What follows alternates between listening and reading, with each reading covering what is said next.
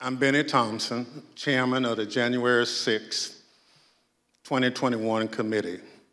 I was born, raised, and still live in Bolton, Mississippi, a town with a population of 521, which is midway between Jackson and Vicksburg, Mississippi, and the Mississippi River.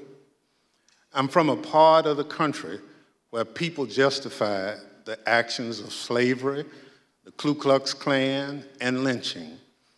I'm reminded of that dark history as I hear voices today try and justify the actions of the insurrectionists on January 6, 2021. Donald Trump lost the presidential election in 2020. The American people voted him out of office. It was not because of a rigged system. It was not because of voter fraud. Don't believe me? Hear what his former Attorney General had to say about it. And I've been through sort of the give and take of those discussions, and in that context I made it clear I did not agree with the idea of saying the election was stolen and putting out this stuff, which I told the president was bullshit.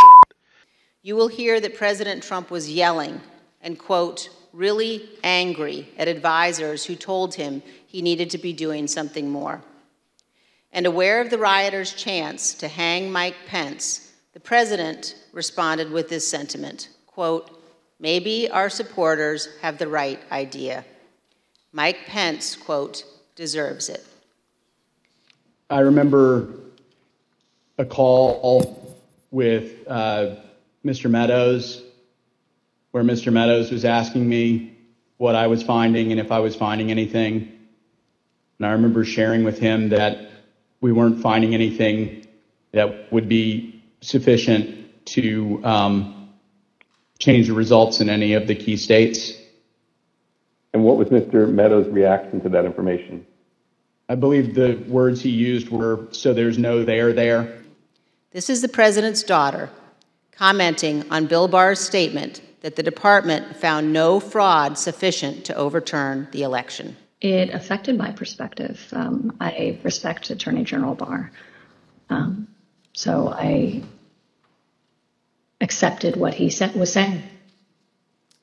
As you will hear on Monday, the president had every right to litigate his campaign claims, but he ultimately lost more than 60 cases in state and federal courts. Tonight, I say this to my Republican colleagues who are defending the indefensible. There will come a day when Donald Trump is gone, but your dishonor will remain. Without objection, I include in the record a video presentation of the violence of January 6th.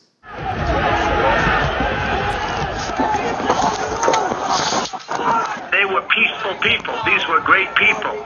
The crowd was unbelievable. And I mentioned the word love, the love in the air. I've never seen anything like it. What I saw was just a war scene. It was something like I had seen out of the movies. I couldn't believe my eyes. There were officers on the ground, you know, they were bleeding, they were throwing up, they were, you know, they had, I mean, I saw friends with blood all over their faces. I was slipping in people's blood. You know, I was catching people as they fell. You know, it was carnage. It was chaos. This next week, we're going to examine the lies that convinced those men and others to storm the Capitol, to try to stop the transfer of power. We're going to take a close look at the first part of Trump's attack